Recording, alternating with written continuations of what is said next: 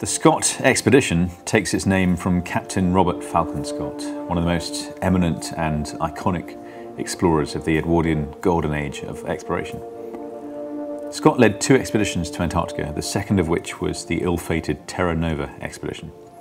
Scott and his team left England in June 1910 aboard a 3-masted wooden sailing ship called the Terra. The expedition had a number of significant scientific and geographical objectives, but these groundbreaking studies would ultimately be eclipsed by the team's attempt to be the first to reach the South Pole. After months of preparation that included laying food and storage depots, Scott led a team of 5 men to reach the pole on foot.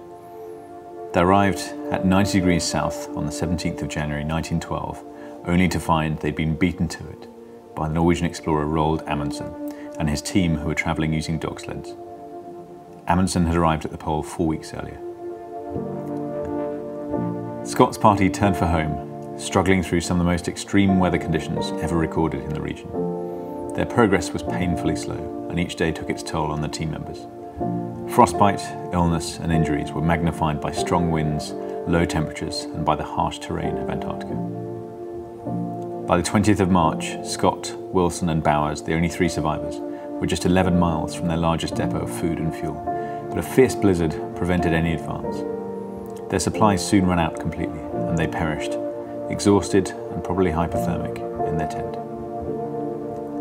Scott's last diary entry was made on the 29th of March 1912 and ended with the words, "Outside the door of our tent it remains a scene of whirling drift. I do not think we can hope for any better things now. We shall stick it out to the end, but we are getting weaker, of course, and the end cannot be far."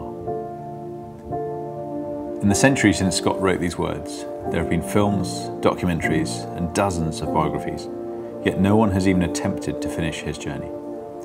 It's that challenge that has been a source of motivation for me for many years, and I'm proud and excited to say that I'm finally in a position to do just that. Along with my teammate Terra, I'm setting out to retrace Scott's entire 1,800-mile round trip to the South Pole on foot, an expedition that will be the longest unsupported polar journey in history.